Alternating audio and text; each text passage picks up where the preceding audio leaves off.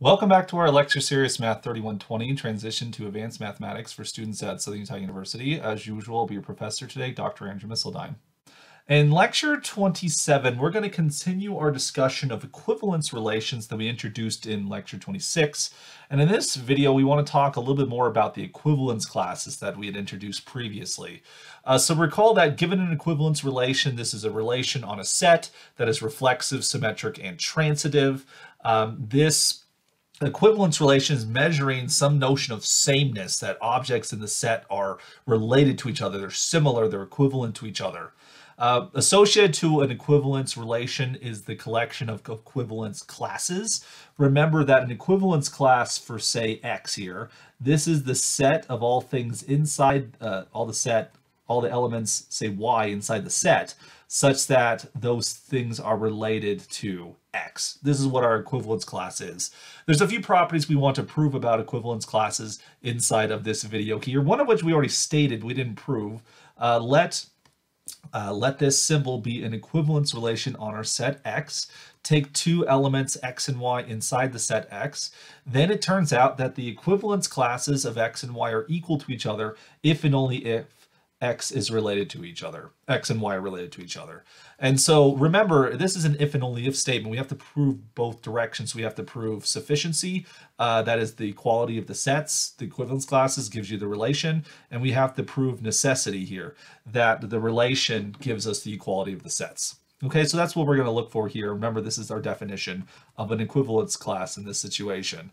So we're going to go the first direction. Assume that this equality holds, and then we want to show that the relation happens. Okay, so suppose that X is equal to Y.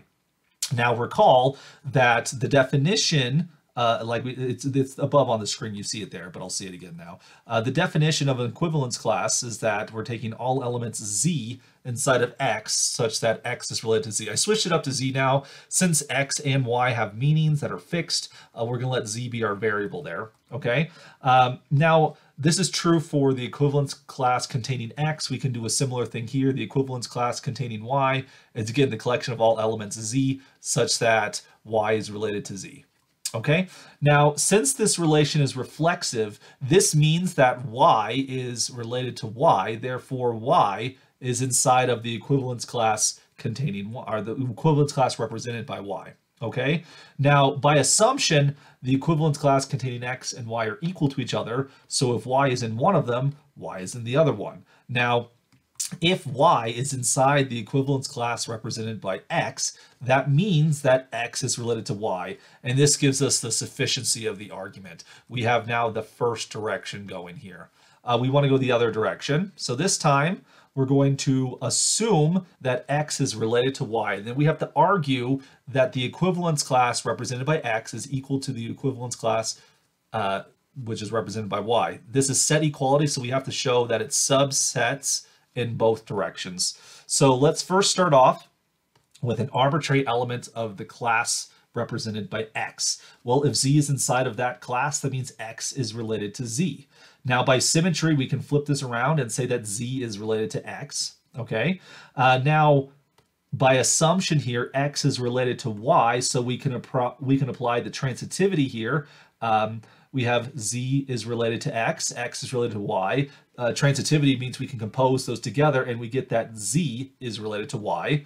Now, again, by symmetry, if Z is related to Y, that means Y is related to Z, and that gives us that Z is inside the equivalence class represented by Y. And that gives us the first direction here, that the class represented by X is a subset of the class represented by Y. The other direction, we might want to argue is similar, but actually it's easier in the other direction. That's an important thing to point out here.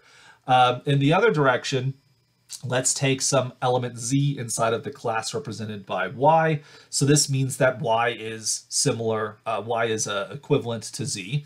But by transitivity, because by assumption, we're still assuming that X is equivalent to Y, this gets that since we have X is equivalent to Y and Y is equivalent to Z, we get that X is equivalent to Z. So in both directions, we use transitivity, but in the first direction, we had to use symmetry a couple times. This time, we don't have to. That's what makes it a little bit easier. So since X is related to Z, that means Z belongs to the class containing X, and that gives us the other sets, the subset containment. The class containing Y is a subset of the class containing X, and this then gives us equality here. So if X is equivalent to Y, they have the same equivalence classes, and conversely, if you have the same equivalence classes, then you are actually related to each other. So the two notions are logically equivalent to each other. Equality of classes means that you're related to each other. Okay, now this gets us to the main result for this theorem. I want to remind the viewer about a topic that we've introduced previously in this lecture series, the notion of a partition. Okay, so a partition on a set X is a collection of sets. We'll call them X1, union X2, union X3, all the way up to whatever we end up with, some xn. And honestly, the way I write it, it almost seems like this partition has finitely many cells. That's not necessarily the case. We actually have it as the case that x is equal to the union of the xk's, where this k can range over potentially any set. This could be an infinite union for all I care. So we have x is the collection, is the union of all these things. But some other things we have to mention is that each of the xk's are themselves non-empty. Okay, we also have that the intersection between two of these, like if I take xi intersect xk, or j, whatever you want to call it, is likewise non-empty. So the overlap between these sets is always going to be non-empty. All right, which honestly, you don't necessarily need this one because if their intersections are non-empty, that means the sets themselves are non-empty. And that's actually how we define this thing, this partition. We use this with counting principles. This came up with like the subtraction principle, the addition principle, the inclusion-exclusion principle when we looked at combinatorial problems. Now, it turns out the notion of a partition is actually the same notion as an equivalence relation. Every equivalence relation on a set gives us a partition, and every partition gives us an equivalence relation on the set. Okay, and let's see exactly what that means here. So given an equivalence relation, twiddle, on a set X, the equivalence classes of X, that is the things like bracket X, bracket Y, bracket Z, these equivalence classes form a partition on the set. That is, if you take all of the equivalence classes together, this is a partition on our set X. Conversely, if you have a partition, so P equals the collection of all of these XKs, for which, of course, that there's more than one. There's more than one set. It's not a singleton there. It's like the K is allowed to range there. If you take the partition on a set, this gives us an equivalence relation for which we say that two elements are equivalent to each other if they live inside the same equivalence class. All right, so let's prove this. Again, this is an if and only if statement. I didn't phrase it like that, but we have one implication here. Equivalence relations give us partitions, but we also have the reverse direction here, that partitions give us equivalence relations. The two notions are logically equivalent to each other. Now for the proof, let's first suppose that we have an equivalence relation on the set X. Notice we need to show that the equivalence classes, because we're going to show that the equivalence classes form a partition, we have to show that the equivalence classes are empty because the cells inside a partition have to be, of course, non-empty things. So if you take a particular class, like the class represented by X, that thing is non-empty because it contains X itself by the reflexive property.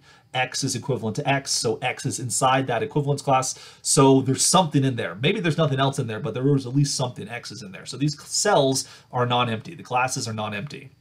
Let's also notice that the union of all of the equivalence classes is equal to X. How do we see this? Well, each of these equivalence classes is naturally a subset of X. So if you take the union of all of the classes as you arrange over X here, then clearly this is going to be a subset of X. But going the other way around, if X is a subset of X, then, if X is an element of X, then we get that X is inside of an equivalence class, which then tells us that if you take the union of all of the possible equivalence classes, X is going to be in there as well. So that gives us equality because we get subsets in both directions.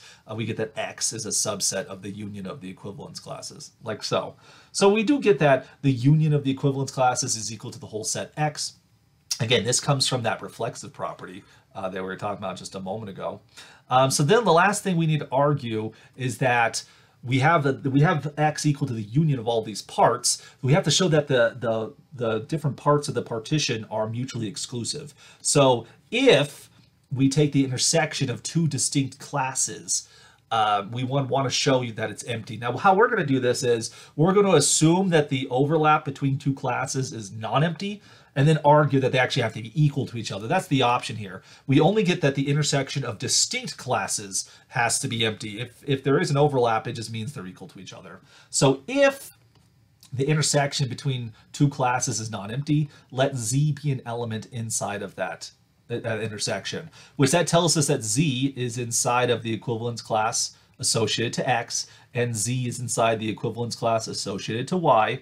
So we get that Z is related to X and Z is related to Y. I mean, I'm using the symmetry property there as well, potentially. Now, it doesn't actually matter which direction you write them. You could write them as Z is related to X or X is related to Z because of the symmetric property. So in particular, Z is related to X, and you put that in either direction. Z is related to Y, you can put it in either direction. But honestly, this is the, not that one. I want to put it into, nope, that's the route I want. I want this direction right here, because by transitivity, if X is related to Z and Z is related to Y, that gives us that X is related to Y, which if X is related to Y, that means X is inside of the equivalence class containing Y. And so that gives us this first set containment, subset containment there. The class containing X is contained inside the class containing Y. By a similar argument, you can show that the class containing Y is a subset of X, the class containing X. And this then shows us that the class containing X is equal to the class containing Y. And that then shows us that an equivalence relation gives us a partition. That is, the equivalence classes associated to the partition give us, sorry, the equivalence classes associated to the relation give us a partition. And notice we used all the properties. We used symmetry, we used transitivity, and we used reflexivity here. So it is important that this is an equivalence relation. Now let's go the other way around. Let's suppose that we have a partition. We'll call it P inside of, it's a partition of X, and we'll say that, well, we have that partition. We're then now going to define a relation on the set X by the following rule. We say that two elements, X and Y, are related to each other if X and Y are contained inside of the same cell of the partition. So if we were to like draw a little illustration here, we have a bunch of elements of our set X, just kind of drawing them here. Draw, draw, draw, draw, draw, draw, something like this. And so those are the elements of our set X. We're going to then draw some cells. We get something like the following. So this is a partition into three cells on our set here. And so if we have like little x, little y right here, X and Y are related to each other. They're equivalent because they're in the same group, as opposed to being in different groups. So that's what we define to be this relation, okay? Now we have to prove that this relation is reflexive, symmetric, and transitive, okay? X is inside of the same cell that contains X, so we have a reflexive relation, okay? Similarly, if X is in the same cell as Y, then Y is in the same cell as X. Therefore, we get if X is related to Y, then Y is related to X. That gives us the symmetry property. Lastly, if we have a third element, say Z, if X is in the same cell as Y and Y is in the same cell as Z, then that means X is in the same cell as Z as well. So if X is related to Y and Y is related to Z, then we get that X is related to Z, and that's exactly the transitive property. So this is in fact an equivalence relation. But honestly, if you want a much simpler argument, you can honestly take what I have written over here, the following.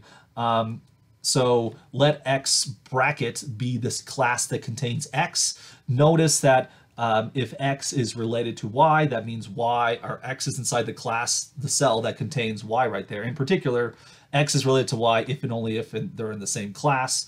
And because the second condition, right, the second condition has to do with equality. Equality is like the poster child of an equivalence relation. It's reflexive, it's symmetric, it's transitive. Those three properties can then be placed onto this one. So honestly, because equality is an equivalence relation, this is going to be equivalence relation as well, but the specific details you can see on this side of the screen. So as an important corollary of this thing, two equivalence classes of an equivalence relation are either disjoint or they're equal to each other because you form this partition. So whenever you work with partitions, you're working with equivalence relations and vice versa. In our previous combinatorial problems, I want to mention that every time we introduce a partition, which we did several times, we were essentially, without using the words at the time, introducing an equivalence relation. We were classifying, oh, these problems are equivalent. These problems are equivalent. These problems are equivalent. We count this one, we count this one, we count this one, we add them all together. And so we use equivalence relations all the time. We use them even before we even knew what they were. And this connection to partitions solidifies that observation.